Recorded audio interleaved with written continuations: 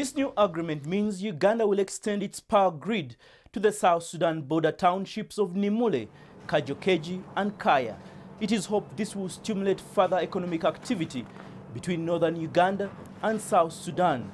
The onus is on the Republic of South Sudan to say, we want a transformer here, we want this line to go this far, we want this line to go here and there and there.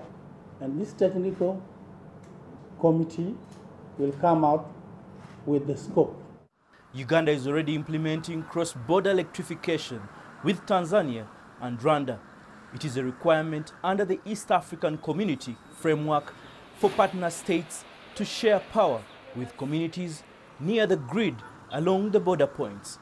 The South Sudan Energy Minister says powering border towns is likely to attract some refugees to do business back home. If this facility is provided, it can facilitate the return of the IDPs.